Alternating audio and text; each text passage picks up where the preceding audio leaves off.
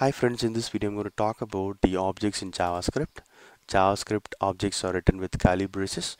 Here you can see the curly braces. Using curly braces I have created the object, and the object properties are written as name value pairs. You can see the name value pairs.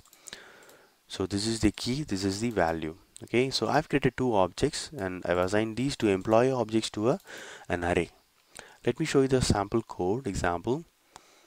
Here in the HTML page I have a button. When you click on this button, this method will be called. Okay, inside this method I'm creating two objects, employee objects, employee 1 and employee 2, and with curly braces I within the curly braces I prepared the properties.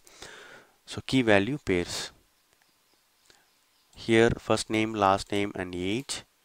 Okay, then I created these two employee objects and assigned to array. Then using the for loop I'm going to iterate this array. See the way we are accessing the object. Using index I can get the first object.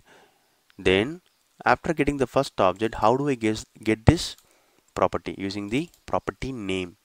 So this is the first object on dot the property name, first name. Then similarly first object, the property name. So property name you should use properly. It's a case sensitive, so you have to be careful in that. Okay, so let me show you the demo.